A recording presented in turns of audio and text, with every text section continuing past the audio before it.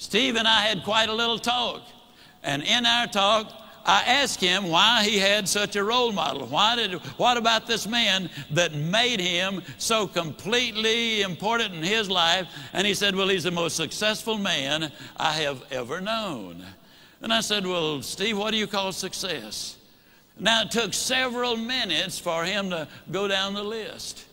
But the interesting thing is, though they're not in the same order that I have put them, or we list them now, these are the 8 things that he said he really considered to be successful. If a man was happy and healthy and at least reasonably prosperous and secure, if he had friends and peace of mind and good family relationship and the hope that the future is going to be better, he said, I'd consider that man as successful.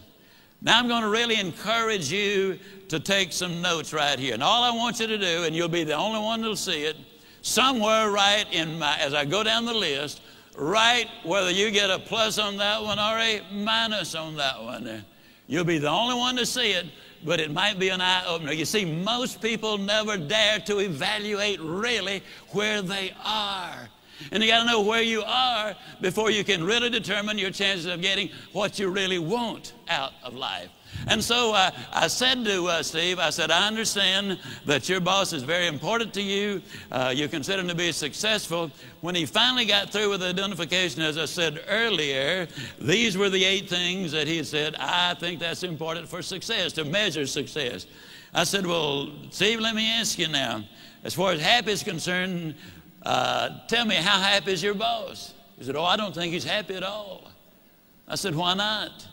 He said, well, I've never heard him laugh, and he seldom smiles, and besides that, he's got ulcers.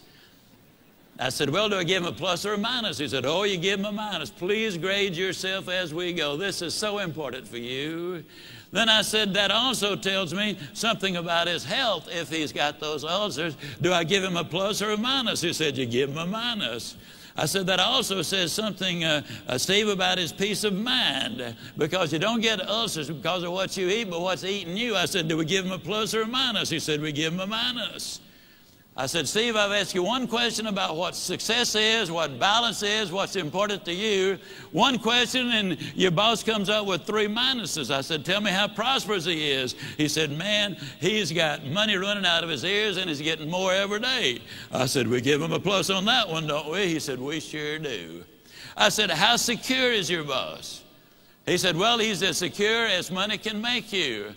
And I said, well, Steve, let me ask you, did you read where 2 billionaire brothers here in Dallas went bankrupt? I said, how does your boss compare? Oh, man, he doesn't have that kind of money. Did you read where our ex-governor was worth $100 million at one point? He's now bankrupt. How does your boss compare? Oh, he doesn't have that kind of money. Now, understand, Steve equated security with corporate position and bucks in the bank.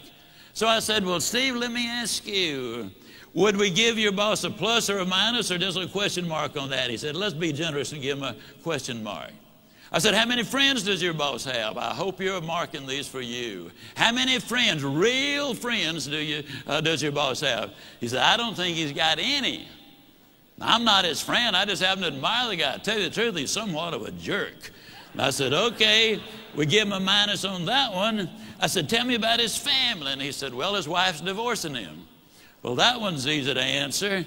I said, how much hope does he have for the future? He said, well, before I started talking to you, I thought he had a lot.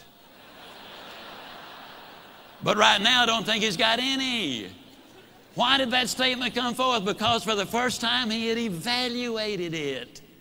That's what we need to do. Evaluate where we are. Are we investing our time properly, using our resources properly? What will the end results be? Well, then I said to Steve, when that was over, we give him the minus there. I said, Steve, of the 8 things that you consider marks of success, he gets 1, 2, 3, 4, 5, 6 minuses. He gets 1 plus and 1 question mark. I asked Steve a question. I'm going to ask you the same question. Steve, would you swap places with your boss right now, knowing what you know? He looked at me kind of stunned. He slowly rose to his feet and said, no, I wouldn't. Would you? Zig Ziglar. Inspiring true performance.